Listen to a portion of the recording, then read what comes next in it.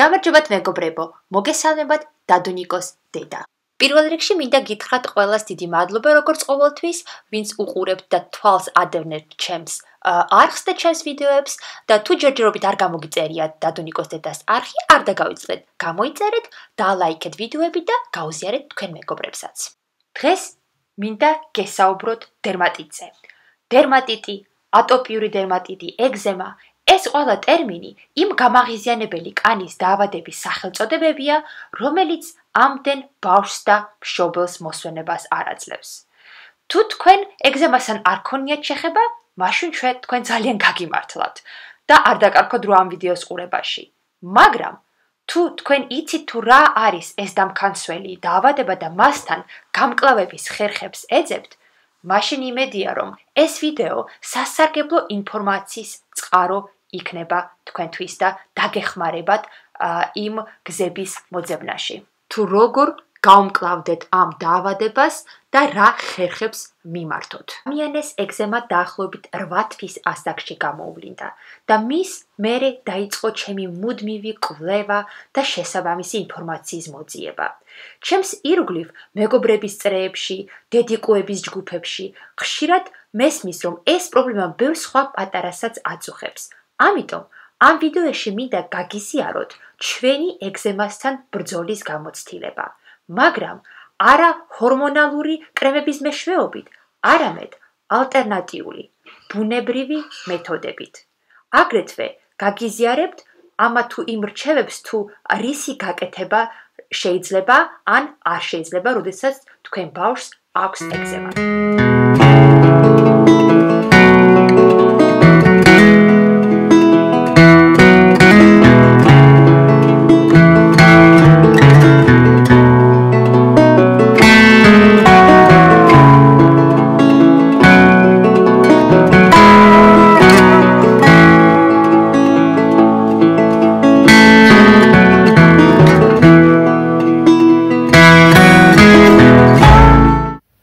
მინდა დავიწყო იმით, რომ ყურადღება გავამახვილოთ იმაზე, რომ დერმატიტი არ არის უბრალოდ კანის დაავადება. ის არის ადამიანის ზედმეტად აქტიური იმუნური სისტემის რეაქცია სხვადასხვა ტიპის გამღიზიანებლების მიმართ.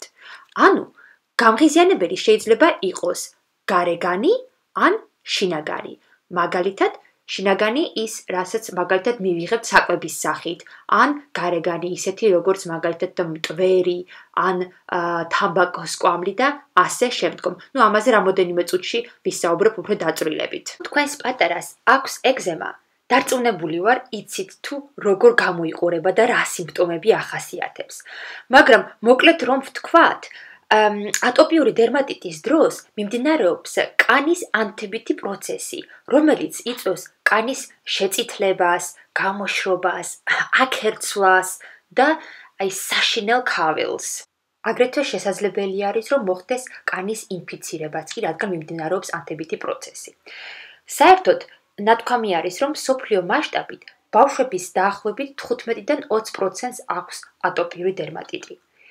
კვლევების თანახმად, ბავშვების გარკვეული ნაწილი 5 წლის ასაკის შემდეგ გადალახავენ ხოლმე ამ დაავადებას და ზრდასრულობაში მათ აღარ აწუხებთ დერმატიტი, მაგრამ რა თქმა უნდა, ყველა შემთხვევა არის ინდივიდუალური. ჩემს დადუნიკოს პირველად დაუსვეს დერმატიტის დიაგნოზი ძალიან ბევრ ექიმთან ყავდა კონსულტაციაზე, დერმატოლოგებთან, აქ ჯიპის ვეძახით კიდევ ჩვეულებრივ ექიმთან. ყოველ მისვლაზე მილიონჯერ ვეკითხებოდი ხოლმე ექიმებს, რატომ, საიდან, როგორ გაჩნდა და ჩნდება ეს დაავადება. თუმცა ვერც ერთმა ექიმმა კონკრეტული პასუხი ვერ გამცა ამ ჩემ კითხვაზე. თავდაპირველად ჩემ თავსაც ვიდანაშაულებდი და ვფიქრობდი, რომ იქნებ მე როგორც მშობელს რაღაც გამომრჩა, ან რამეს არასწორად ვაკეთებდი ჩემი პატარის მოვლაში.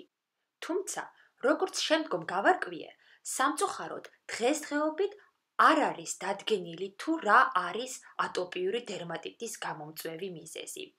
ეგზემის განვითარების ერთ-ერთ რისკ ფაქტორად გენეტიკას ასახელებენ. თუმცა, ჩვენ შემთხვევაში არც მე და არც ჩემს მეუღლეს არ აქვს არც დერმატიტი, არც სხვა ტიპის რამე ალერგია. აქედან გამომდინარე, ეს გენეტიკა ჩვენ შემთხვევაში არავითარ კავშირში არ იყო, მაგრამ დადუნიკო სამწუხაროდ ეგზემა მაინც გამოუვლინდა. ანუ, რადგან მედიცინამ ჯერჯერობით ვერ დაადგინა, საიდან ან რატომ ჩნდება ეს ატოპიური დერმატიტი, აქედან გამომდინარე, არც მისი ეგრე რომ ვთქვათ, განკურნების საშუალება არსებობს სამწუხაროდ. უმეტესწილად ეგზემის მკურნალობა მიმართულია სიმპტომების შემცირებაზე და შემსუბუქებაზე. არ აქვს მნიშვნელობა, რომელ ქვეყანაში ცხოვრობთ, დერმატოლოგების უმეტესობა ასე თუ ისე ერთი ტიპის ეგრეთ წოდებულ მკურნალობას გამოუწერენ თქვენ ბავშვს. როგორც წესი, დერმატოლოგები გამოუწერენ ხოლმე ბავშვებს ასეთ შემთხვევაში ანტიჰისტამურ მედიკამენტებს, რამე კონკრეტულ ტაბლეტებს, რომ შეამცირონ ქავილი და აგრეთვე ჰორმონალურ მალამოებს, ანუ კრემებს, რათა წაუსვათ კანზე.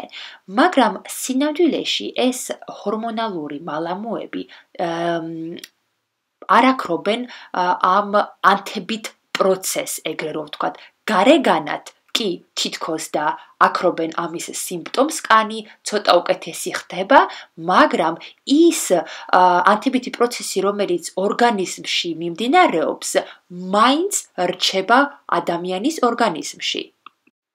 დამიანე ჩვენ 3 ქვეყანაში მივიყვანეთ სხვადასხვა დერმატოლოგთან, ანუ აქ ლონდონში სადაც ცხოვრობთ, ჩემი მეუღლე ინდოეთიდან არის და დელიში მივიყვანეთ დერმატოლოგთან, მე საქართველოდან ვარ და საქართველოშიც მივიყვანეთ კონსულტაციაზე დერმატოლოგთან და ყველა სამივე ექიმმა ერთი და იგივე რჩევა მოგცა. ანტიჰისტამური და კორტიზოლის კრემი, ანუ ჰორმონალური მალამო. თავდაპირველად, რა თქმა უნდა, დაუჯერე ექიმს, წაუსვი დამიანეს ეს ჰორმონალური მალამოები და ვაუ, თავიდან არაჩვეულებრივი შედეგი მომცა. თითქოს და კანი გადაუკრიალდა, აღარც ეკავებოდა, აღარც გაწითლებული ქონდა და რა თქმა უნდა, გაოცებული და გახარებული ვიყავი. მაგრამ რა, სამწუხაროდ ამ ბედნიერებამ ერთი თვეც კი არ გასტანა. დაახლოებით თვენახევრის შემდგომ იმის მერე პირველად წაუსვით ეს კრემი, მისი ეგზემა ისევ კვლავ დაბრუნდა. ისევ წაუსვი კრემი ხელთავიდან, ისევ კანი გადაკრიალდა, აღარც ეკავებოდა, აღარც გაწითლებული იყო, საკმაოდ კარგად გამოიყურებოდა და ისევ რა თქმა უნდა გამეხარდა, მაგრამ ამჯერადაც 2 თვე ნახევარი იყო გასული დაახლოებით თუ არ ვცდები, ეგზემა ისევ დაბრუნდა. და ამ შემთხვევაში უკვე საკმაოდ უფრო მძაფრად იყო წარმოდგენილი. ანუ თუ ადრე დამიანეს ქონდა მხოლოდ ერთ კონკრეტულ ადგილას, ეხლა უფრო დიდ ტერიტორიაზე იყო გავრცელებული, იყო ხელებზე შეიმჩნეოდა ეს მშრალი კანი და ეკერცლებოდა უკვე აგრეთვე გაუჩნდა ლოყებზე პატარა წერტილები და მივხვდი, რომ სინამდვილეში ეს ჰორმონალური კრემები არ მოქმედებდა ისე, როგორც ჩვენ გვინდოდა. ვთქვი, რომ საკმარისია. მეც აღარ გამოვიყენებდი არანაირ ჰორმონალურ კრემებს, რადგან შედეგი არ ქონდა და საზიანო თვისებები და უკუჩვენებები ძალიან ბევრი აქვს. უპირველეს რიგში კანისათვის, რადგან მისი ხშირი და ხანგრძლივი გამოყენება იწვევს კანის დათხელებას და უფრო მეტ აქერცვლას, გაღიზიანებას, კანის მოსპობას და გარდა ამისა, ჰორმონალური კრემების გამოყენება საერთოდ მთლიანი ორგანიზმისთვისაც არის ძალიან მავნებელი და ძალიან ცუდი. ზუსტად მაგ პერიოდში ინტერნეტ სივრცეში გავრცელდა ინფორმაცია 28 წლის ახალგაზრდა გოგოს შესახებ, რომელსაც ეგზემა ბავშვობიდან აწუხებდა და წლების მანძილზე იყენებდა ჰორმონალურ მალამოებს. და ისე გახდა ამ მალამოებზე დამოკიდებული, რომ ერთი კვირაც რომ არ წაესვა, არ შეეძლო. და როდესაც გადაწყვიტა, რომ როგორც იქნა ამ მალამოებისთვის თავი დაენებებინა, ისეთ მდგომარეობაში ჩავარდა, რომ კანი ნაფლეთ ძვრებოდა და ისე ცუდად იყო, რომ საკუთარი თავის მოვლაც კი არ შეეძლო. შეგიძლიათ ვიდეოს ბოლოს ნახოთ ლინკი თუ დაგაინტერესებთ და უფრო დაწვრილებით ნახოთ ის შემზარავის სურათები და ის მდგომარეობა თუ რა მდგომარეობაშიც ჩავარდა ეს ახალგაზრდა გოგო.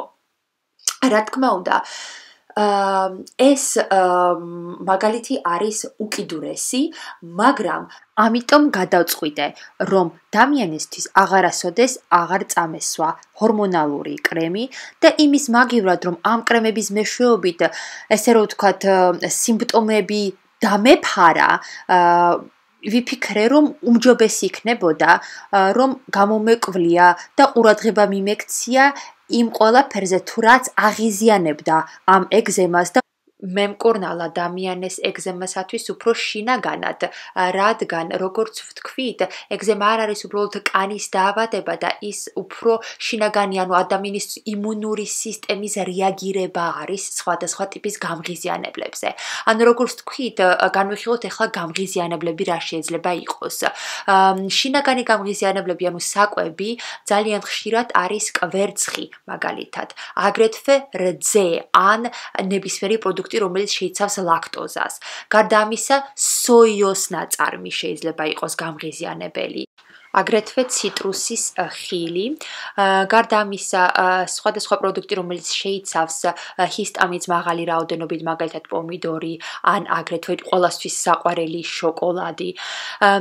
გარდა საკვებისა, ეგზემის გამღიზიანებელი შეიძლება იყოს გარეგანი, მაგალითად მტვერი, აგრეთვე თამბაქოს კვამლი, ქიმიური სარეცხის საშუალებები, საპონი, აგრეთვე კანის მოვლის საშუალებები, ლოსიონები ან სუნამოები, განსაკუთრებით თუ ისინი შეიცავენ ალკოჰოლს. გარდა ამისა, ცხელი გამომშალი ჰაერი, ზამთარში გათბობა, ზაფხულში მზე, ანუ პირდაპირ მზის სხივები არ არის რეკომენდირებული. ბავშვი უნდა ვეცადოთ, რომ არასდროს არ გადახურდეს, ძალიან არ დასცხეს, რადგან ოფლიანობს და ეს კიდევ უფრო მეტად აღიზიანებს ეგზემას. გარდა ამისა, როდესაც ვურჩევთ ტანსაცმელს, შევეცადოთ, რომ მუდმივად გამოვიყენოთ მხოლოდ სუფთა ბამბის ტანისამოსი, თუ ის განსაკუთრებით უშუალოდ კანს ეხება. ნატურალური ქსოვილებისგან არ არის რეკომენდირებული შალი, მიუხედავად იმისა, რომ ნატურალური არის, ძალიან უხეში არის და ამიტომ არ არის მიზანშეწონილი, რომ ეგზემიან ბავშვს შალის ტანისამოცი ჩავაცვათ. და ბოლოს, ერთ-ერთი გამღიზიანებელი არის სტრესი, ანუ ნებისმიერი სტრესული სიტუაცია ბავშვისათვის, როდესაც ის ძალიან გაღიზიანდება ან ძალიან განერვიულდება.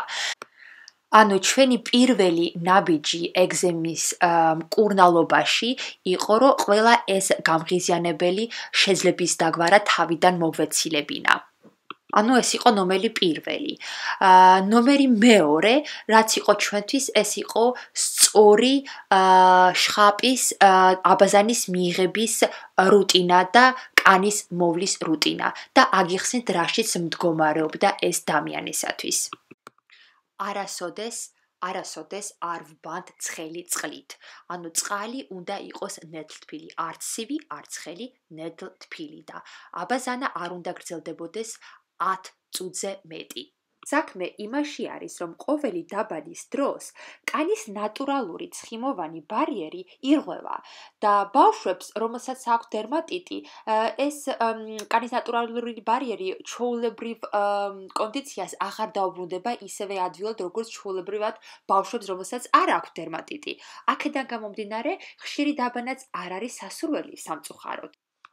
ძალიან მნიშვნელოვანი რამ არის არ გამოვიყენოთ ისეთი საპონი, შამპუნი, ლოსიონი ან კანის ნებისმიერი მომლელის საშუალება, რომელიც გაშხენთილი იქნებია ქიმიით, ანუ ქიმიური დანამატებით, განსაკუთრებით fragrance, სუნამოთი და ალკოჰოლით და რა თქმა უნდა სხვა დანამატებით. ეხლა ძალიან საინტერესო რამეს გასწავლით. შეგიძლიათ საერთოდ არ გამოიყენოთ არც ერთი საშუალება დაბანის ბავშვისთვის და აიღოთ ჩვეულებრივი შვრია, ანუ შვრის ფანტელი, ხელმისაწვდომი, იაფი და ძალიან ადვილი საშუალება. იყიდათ ნებისმიერ მარკეტში შრის ფანტელი, აიღეთ საფქვავიან გრაინდერი, გააკეთეთ ამ შრის ფანტელისგან ძალიან თხელი ფქვილი და აიღეთ დაახლოებით 1-2 სუფრის კოზი გააჩნია რა ხელა აბაზანას აკეთებთ და დაუმატეთ ის წყალში სანამ ბავშვს ჩასვამთ აბაზანაში. მოურიეთ ის კარგად და ჩასვით თქვენი პატარა ამ შვრის აბაზანაში. ძალიან ლამაზი შესახედავი შეიძლება არ იყოს ეს წყალი, ცოტა ამღვრეული შეხედულება აქვს, მაგრამ არ მიაქციოთ ყურადღება. კარგად აურიეთ და ჩასვით ბავშვი და გააჩერეთ ის ამ აბაზანაში დაახლოებით 10-15 წუთი. და როდესაც ბავშვს ამოიყვანთ ამ აბაზანიდან, თვითონაც ნახავთ თუ როგორი უებარი ეფექტი ექნება ამ აბაზანას ბავშვის კანზე. საერთოდ შვრია არის მიჩნეული ნატურალურ, ანუ ბუნებრივ დამატენიანებლად, რადგან მასში დიდი რაოდენობით ფენოლები არის და არა მარტო ატენიანებს ის კანს, არამედ არაჩვეულებრივი ანთების საწინააღმდეგო თვისებებიც კი გააჩნია. აბაზანის შემდგომ, როდესაც ამოიყვანთ ბავშვს, გამშალეთ ის მხოლოდ და მხოლოდ ნატურალური ბამბის პირსახოცით. როგორც კი გამშალებთ ბავშვს, ეგრევე პირველი 2 თუ 3 წუთის განმავლობაში, დროის ფაქტორი ძალიან მნიშვნელოვანია ამ შემთხვევაში, უნდა წაუსვათ დამატენიანებელი მთელ სხეულზე. ანუ ეს ის დრო არის, როდესაც კანი ჯერ კიდევ ინარჩუნებს იმ დატენიანებულ ეფექტს, რაც შეიძინა ამ აბაზანების შემდგომ. შემდეგი რჩევა ეხება დამატენიანებელის არჩევის პროცესს. ჩვენ მაგალითად დამიანესთვის დაგვჭირდა დაახლოებით 2 თუ 3 თვე, რომ შეგვერჩია ის დამატენიანებელი, რომელიც მის კანის ტიპს მოუხდებოდა, მაგრამ ძალიან მნიშვნელოვანი არის ვიცოდეთ ერთი რამ, რომ დამატენიანებელი შეიძლება იყოს სხვადასხვა ტიპის, ანუ ლოსიონი, კრემი და ოინტმენტი. ოინტმენტს სიმართლე გითხრათ, როგორ არის ქართულად ვერ მოვიძიე, მაგრამ დარწმუნებული ვარ საქართველოში სადაც იძენთ თქვენ კანის მოვლის პროდუქციას აფსიაქში თუ მაღაზიაში, ინგლისური წარწერა იქნება მაინც ointment ეწერება და ზუსტად რომ ointment არის ყველაზე კარგი ეგზემიანი კანისთვის, რადგან ის განსხვავებით ლოსიონებსა და კრემებთან შედარებით შეიცავს ყველაზე დიდი რაოდენობით ზეთს, ანუ ცხიმს. მართალი არის, ადვილი წესასობი არ არის, საკმაოდ სქელი არის და ცუდად ისობა კანზე, რადგან არის ძალიან ცხიმოვანი, მაგრამ ზუსტად რომ ეს ცხიმის დიდი შემცველობა იცავს კანს გამოშობისაგან. რჩევა ნომერი 5 არის გამოვიყენოთ ქოქოსის ზეთი. ეს ზეთი იყო ჩვენი გადამრჩენელი. ანუ დამიანეს ვუსობთ ქოქოსის ზეთს დღეში 5-ჯერ, 6-ჯერ, 7-ჯერ ზოგჯერ. როგორც კი შევატყობთ, რომ კანი გაშრა, ცოტა გამოშრა, ეგრევე კარგად ბლომად წაუსვოთ მთელ ტანზე ქოქოსის ზეთს. ქოქოსის ზეთის ყიდვისას ყურადღება გაამახვილეთ, რომ ის იყოს ნატურალური, ბიო, ანუ ორგანიკ, რასაც აქ ვეძახით და არ ქონდეს არანაირი დანამატები. ანუ მხოლოდ ერთადერთი ინგრედიენტი იყოს ქოქოსის ზეთი. ქოქოსის ზეთი შეიცავს ეგრეთ წოდებულ ლავრის მჟავას, რომელიც წარმოადგენს ცხიმოვანი მჟავის ერთ-ერთ ნაირსახეობას. და სწორედ ამ მჟავის შემცველობა განაპირობებს იმ ფაქტს, რომ ქოქოსის ზეთი არის ნატურალური დამატენიანებელი, ანუ არაჩვეულებრივად ატენიანებს კანს და გარდა ამისა, მას გააჩნია ანტიმიკრობიული თვისებებიც. ზეთი აგრეთვე ძალიან კარგად ეხმარება პატარებს ქავილის შემცირებაში, რომ ნაკლებად მოეფხანოთ კანი. ანუ გავამშალეთ, დავატენიანეთ კანი და თავისთავად უნდა ჩავაცვათ ტანისამოსი, რომელიც უნდა იყოს მხოლოდ და მხოლოდ ბამბის, ანუ ეს არის ნომერი მე-6 რჩევა. არავითარი სინთეტიკა. ყველა ტანსაცმელი, განსაკუთრებით ის, რომელიც ეხება უშუალოდ ბავშვის კანს, უნდა იყოს მხოლოდ და მხოლოდ ნატურალური ბამბის ტანისამოსი. კიდევ ერთი მნიშვნელოვანი რჩევა არის ის, რომ თუ ბავშვს აქვს დერმატიტი, ყველანაირად და ყოველთვის უნდა ვეცადოთ, რომ ვავყოფოთ ეს ბავშვი გრილ გარემოში. არავითარ შემთხვევაში არ შეიძლება ბავშვის გადახურება.